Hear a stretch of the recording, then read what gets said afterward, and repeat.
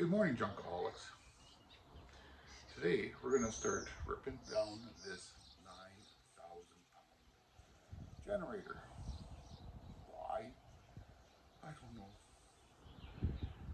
It's going to be a great day. It's -3. That's awesome. And we're in the shade. That's even better. But the good news is this thing is old, so you know all the bolts are going to be rusty. So that's fantastic.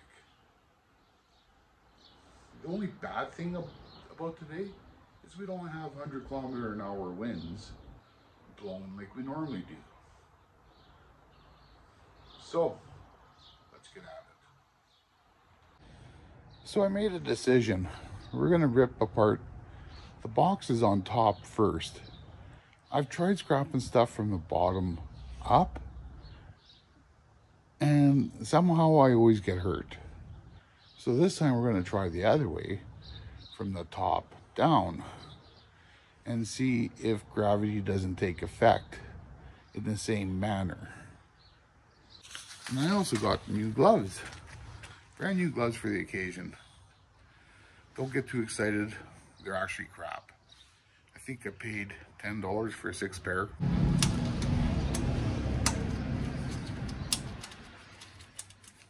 That's fantastic. When you can't grab the bolts because the gloves don't allow you to.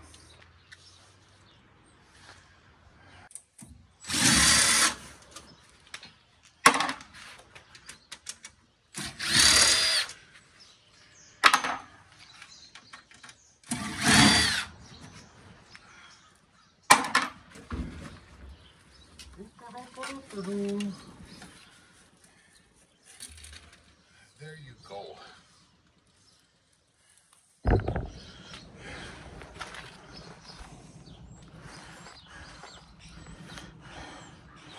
So we got some stuff in here. There's lots of wire, transformer,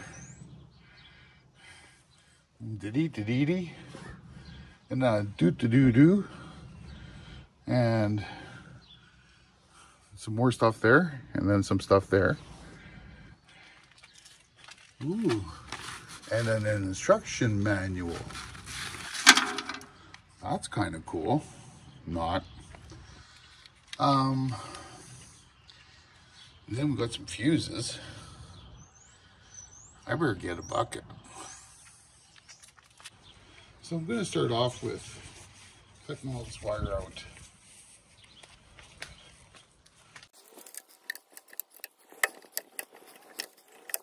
I'm actually not going to bore you with this because it's cutting wire. So I'll be back. So we're back. I'm just going to tear this out.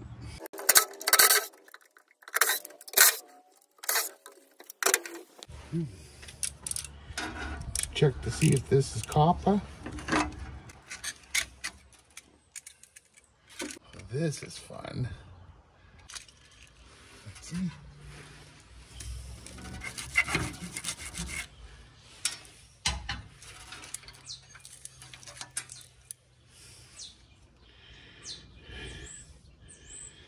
Well, she appears to be aluminum, so that goes in the shred.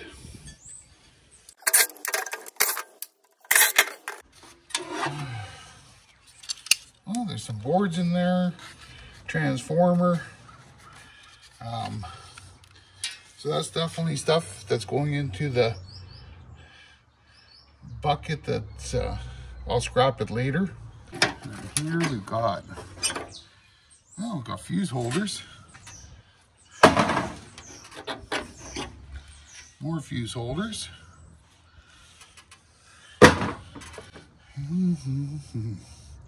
Some nice brass in there.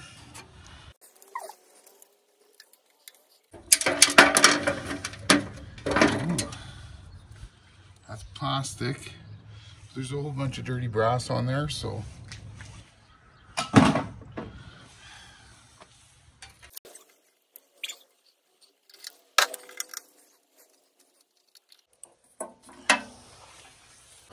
Now we're just going to tear that stuff off and I'll be right back. Oh. So in here we got a transformer and a switch. That goes into the scrap later bucket. It's a little switch. There looks to be some copper or brass in there.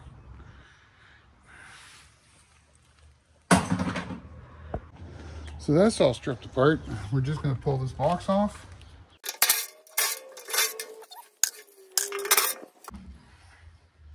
And this should just come off. Or not.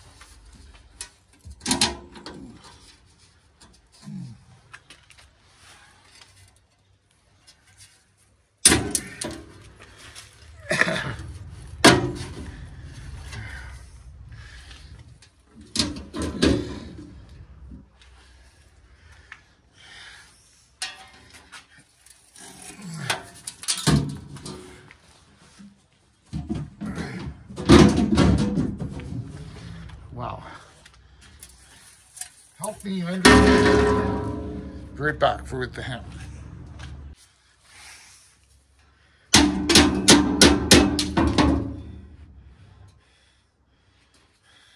No. Oh, I see.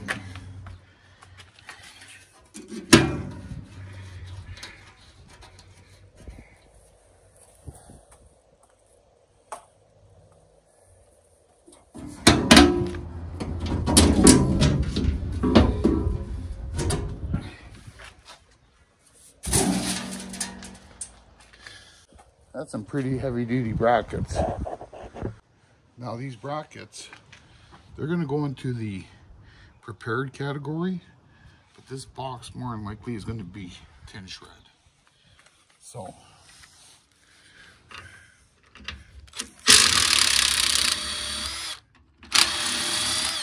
of course there's a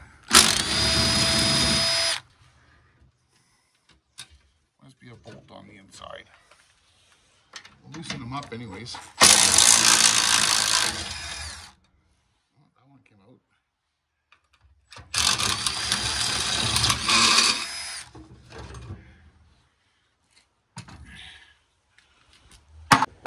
So I decided to just take all the covers off of here, and it appears all these bars at the top are copper. The ones down below are not. There's some kind of a resin, but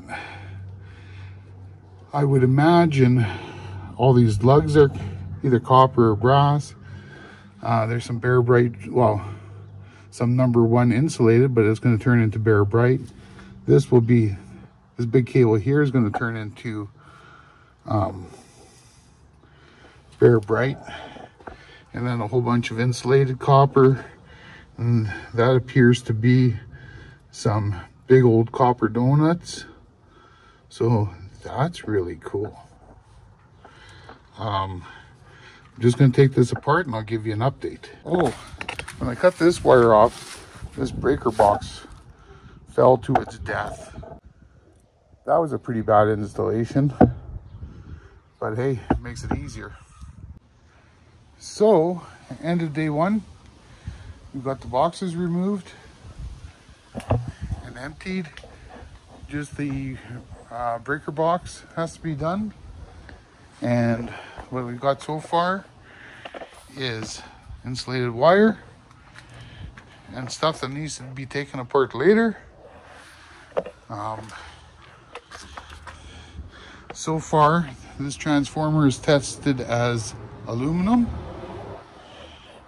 Now these look like copper donuts, but look at the inside of them. If anybody can leave a bleep bloop in the comments, tell me what they are, that'd be great. I think they are copper. Yeah, they are copper. I see. So maybe it is just a different kind of donut. So I'll have to take those apart. And we will see you in the morning. Good morning, jogging colleagues. It's the next day. And the plans are today is to pull this armature out. So, wish me luck. I just wanted you to know I have 10 fingers. Hopefully they're still there by the time this is done, because that would be great. But if not, you know, stuff happens, and I'll do it for you. So what I did is I turn around and put this ratchet strap around this big heavy collar, because I have to unbolt all these bolts, get this off. And I'm thinking when I get that last bolt out, I want this to hold on to it. Then I can get out of the way, release the ratchet strap, and it should come crashing down on its own.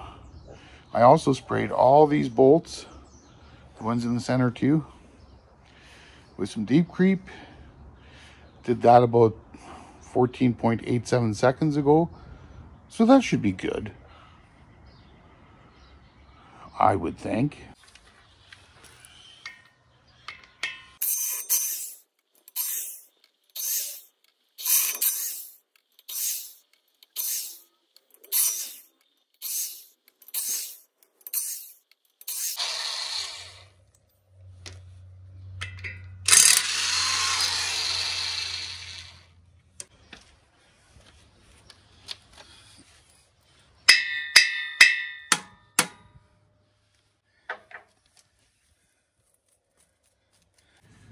Well, peoples, I got the pizza plates off right down here, and they were a bear to get off that shaft. So if anybody wants some slightly used pizza plates, leave a bleep blop in the comments. Got 5 of them, $75 for the set, or say $52.76 each plus shipping. Just a thought. Anyways, so I pulled the plates off and I found this salad slicer, and I'm looking at this thing, and correct me if I'm wrong, guys, but I think I can pull that armature off without pulling this ring, which would make my life a lot easier. So I think that's what we're going to try. So we're going to go unbolt the other end and maybe set up the truck and give her a yank. What do you guys think?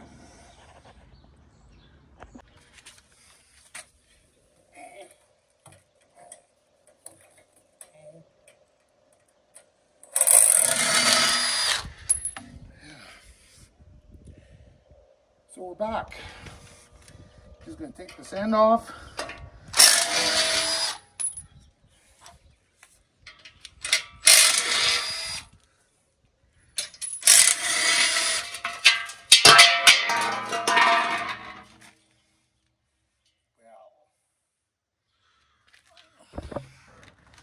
Look at that. There's another motor.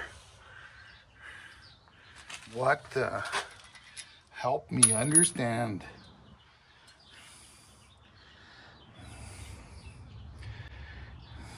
Isn't that exciting?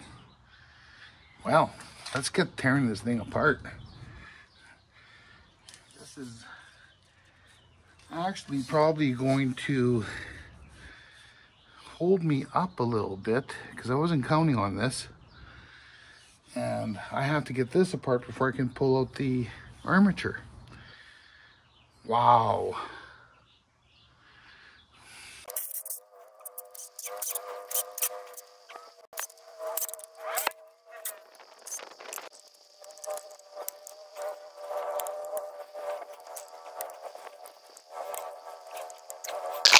So I guess my next plan is to unbolt this flange. And there's 1, 2, 3, 4 bolts. And I'm hoping that will allow this to be taken off that way, exposing that delicious motor we just found, and then we can get that off so we can pull the armature to get at that goodness. So right, let's see, so right there would be one of the pads for the armature.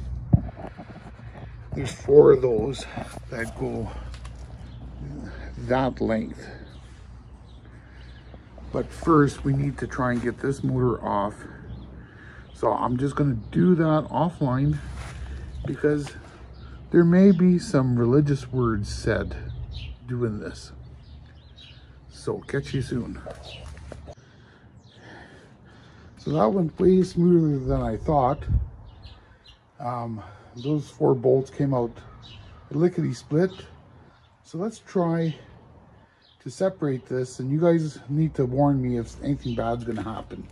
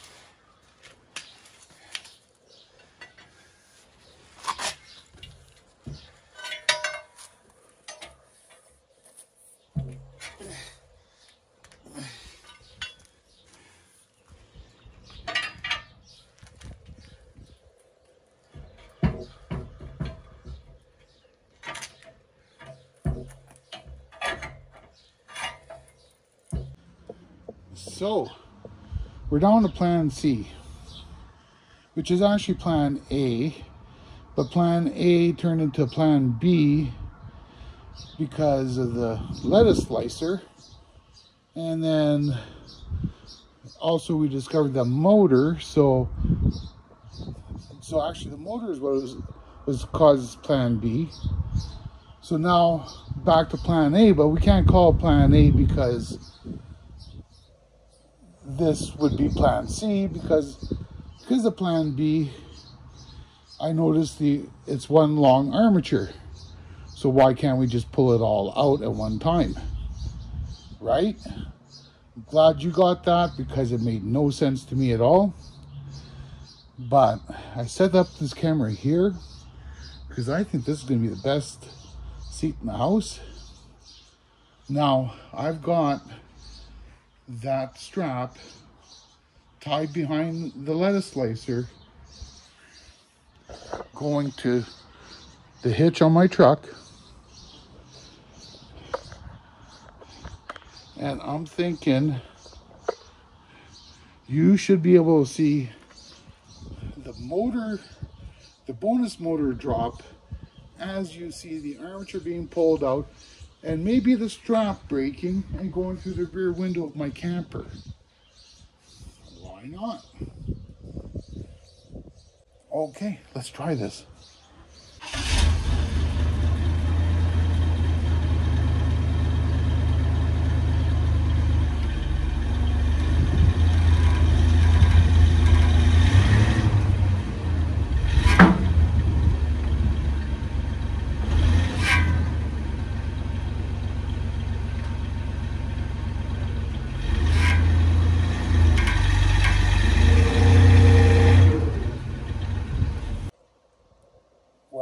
did nothing. Or did it?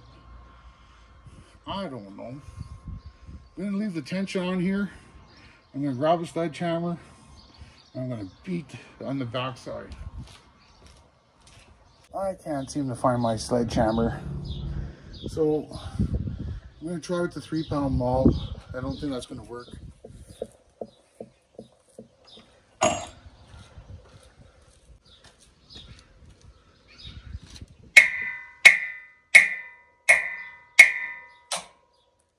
I think I got to give it a few more tries. I think I see some movement.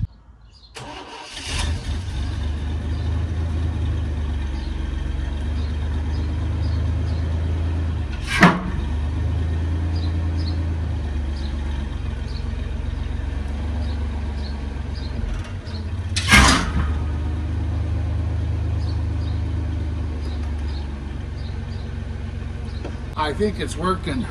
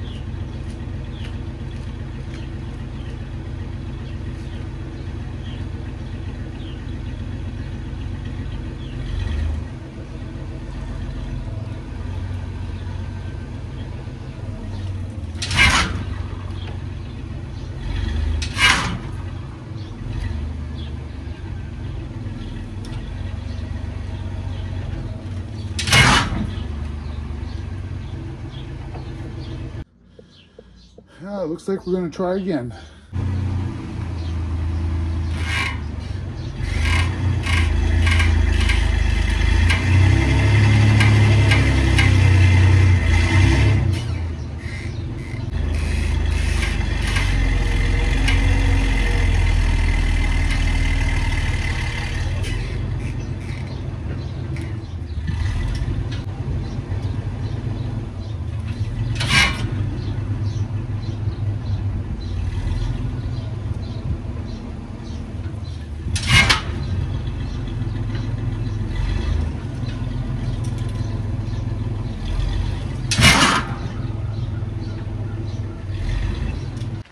Well, this is not working out for me. If you have any ideas, make sure you bleep bloop in the comments. And I don't care. That is still some nice junk.